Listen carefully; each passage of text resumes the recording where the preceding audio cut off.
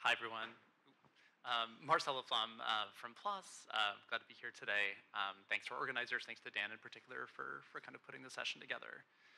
Um, I'm part of the open research team at PLOS, so we are thinking about increasing the adoption of open science practices across PLOS's portfolio. And our remit, I guess, is broad in thinking about how we do that. So policy can be a piece of that. Technology solutions like the kind that Erica was talking about can be a piece of that. We're sort of in a position to think kind of portfolio-wide about how to accomplish that goal. And so, the building blocks of that, when we think about data sharing in particular, some of those building blocks I think, map nicely onto some of what Erica shared with us. So there's a policy piece. Going back to 2014 at PLOS, we've had a data availability policy.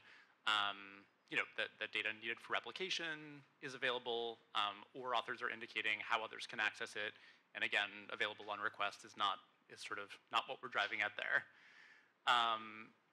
We can think about dedicated article types that help researchers to disseminate and to get recognition for sharing data sets, and those are available on some of our journals. A discovery piece, I think, is something we're increasingly thinking about. We have an experimental new feature that we're calling accessible data that really aims at connecting readers to data that has been deposited in repositories because we see that as a better practice. Really trying to make those data sets visible at the point of access on the published article itself. But I guess what I want to talk about today is not so much those building blocks which are kind of part of the toolkit that we all have available to us as publishers today. But instead, I kind of want to talk about the need for better tools to measure open science. And I think this goes to some of what we heard from Sonia earlier. A couple studies here that I'll point to. The one on the left that goes back to 2019, so a study of European research funders. And the question that was put to them is, what prevents you from monitoring your open science policies and compliance with them? So the biggest response that they got was around lack of adequate monitoring infrastructure. Some of my colleagues at PLOS did a study a couple years later, and of both funders and institutions, and sort of similar findings, right? So it's very labor intensive, it's a very manual process. So that's really one need that I think we're trying to respond to as a publishing organization.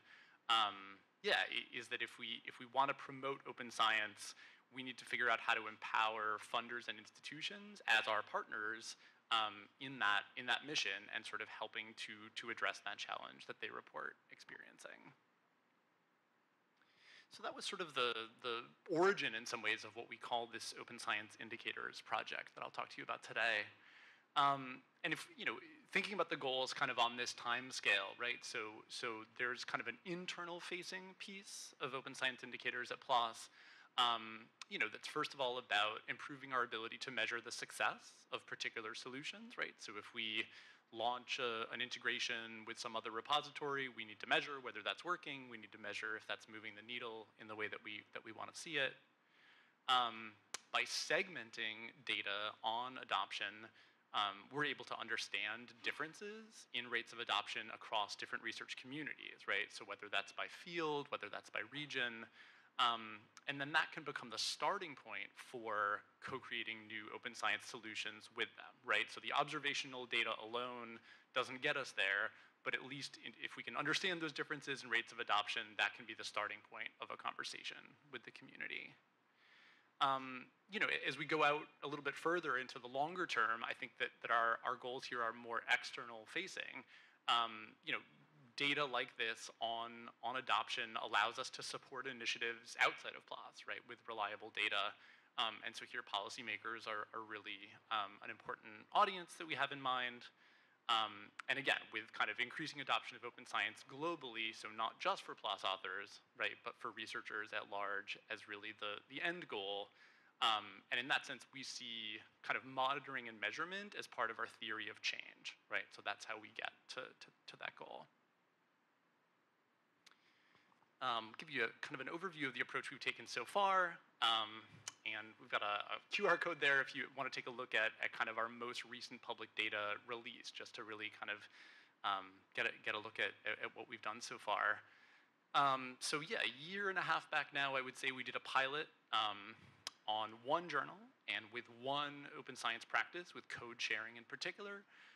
We had put a code sharing policy in place at PLOS Computational Biology, and we wanted to be able to measure the difference that that policy made, right? So looking at that before and after and being able to see its impact.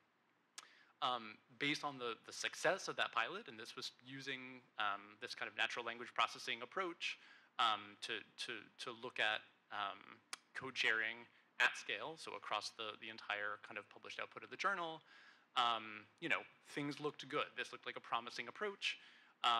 We then kind of defined some requirements for it, which I'll share on the next slide, sought community feedback on the approach that we were taking, and after a RFP process, selected DataSeer as our partner in developing this. So we've now done 2 public releases of the data, covering 3 open science indicators, right? 3 different practices. So at this point, we're measuring rates of data sharing, rates of code sharing, and rates of preprint posting. We have 4 years of data so far, going back to 2019, across the entire PLOS corpus, as well as a smaller comparator corpus that we're drawing from PMC. And just to say a little bit about kind of the principles that are guiding, how we operationalize this, I'll just touch on a couple of them. I think measuring what and how open science practices are being carried out now, that sort of speaks, I think, to, yeah, what do we do with supplemental information? Well, we know it's not an ideal way to share, but it's also something that we know a lot of authors are doing. So yeah, we've sort of made the decision that ways of sharing that are considered suboptimal are still things we want to know about, or still things that we want to track, even as there's an intention of helping to support authors in moving towards sort of better practices of sharing. An approach that's scalable, certainly that kind of fits in with our theme over the last couple of days. There are efforts out there to do this kind of at the journal level, looking at sort of a few key journals that are important within particular disciplines. We really wanted to do this at scale, and we think that's an important piece of this. And just the last piece around using these indicators responsibly, right? So we're not interested in putting up a leaderboard of sort of who's sharing the best or who's sharing the most. We really see this as a way to understand particular communities and to support improvement, but not to sort of rank or even at this point to enforce compliance within the organization. So this is really more of a tool to understand. So in the time I have left, I'll just say a little bit about what we've discovered about data in particular so far.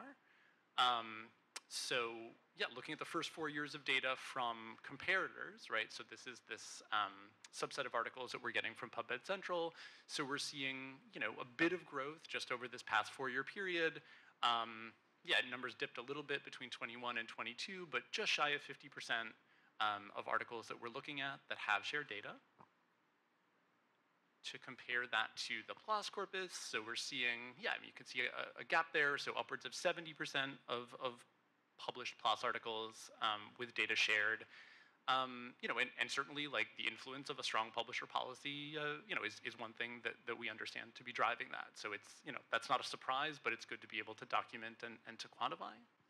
Now, as a publisher that has a data availability policy across the board, a question might be, well, why isn't there 100% sort of adoption of that policy? And that's certainly something we're interested in digging more deeply into. But I would say there's a few things going on here, right? These kind of ethical and legal restrictions on what can be shared. I think we don't want to regard that as the end of a conversation and not sort of saying, well, then that data we can just forget about. But I think it allows us to say, what are sensitive forms of data that authors may have concerns about, and what are other ways that we might be able to share pieces of that or to share that under controlled access conditions. Poor metadata, and certainly a piece of non-compliance, right? We're not pretending that we get it right 100% of the time either. But then the other question, and this goes again to kind of recognizing where we stand now and where we'd like to be. if we look at how data is, how often data is shared well, this gap, so it's sort of a busy graph, but right, so the dotted lines at the bottom, you've got data deposited in a repository. And then the top solid lines, data that's shared somewhere at all, right? And so that gap is substantial, right? So looking at the proportion of data that's shared as SI on lab websites, sort of in all manner of places, right? Repository sharing, so for the PLOS data set, just over 20%, for the comparator data set, just over 10%, those are lower numbers, right? And so I think this points in part to the importance of where data is shared and to supporting kind of the adoption of better practices over time, even as we think it's valuable to understand both of those trend lines. So I'll just close here and yeah, again, talk a little about what's next. One thing that my team has been doing, and I want to be kind of candid about this, is really kind of socializing this data within our organization as KPIs that the whole organization stands to care about, right? And that just as we would look to subs and pubs, or we would look to waiver rates, or other kind of metrics to say, what kind of year did we have, right? Really thinking about the adoption of open science as a way that we would answer that question of what kind of year did we have. That's a culture shift, I think, within publishing organizations. So thinking about this data in those terms, as well as a source of business intelligence, right? And as a way to sort of understand where opportunities might be for PLOS. We are in the process of developing kind of our fourth open science indicator, which will be around step-by-step protocols, so around methods sharing. We should have data on that by the end of the summer. I'd say we're exploring use cases kind of outside of PLOS, funders, institutions. We've had some nice conversations with librarians recently, how data like this can sort of support efforts to promote open science within institutions, but from the library perspective. And then I guess the point I want to kind of leave us on is I would say we are really interested in exploring the potential for cross-publisher collaboration around measuring and monitoring open science adoption. So for me, like, the value of this corpus increases the bigger it gets, right?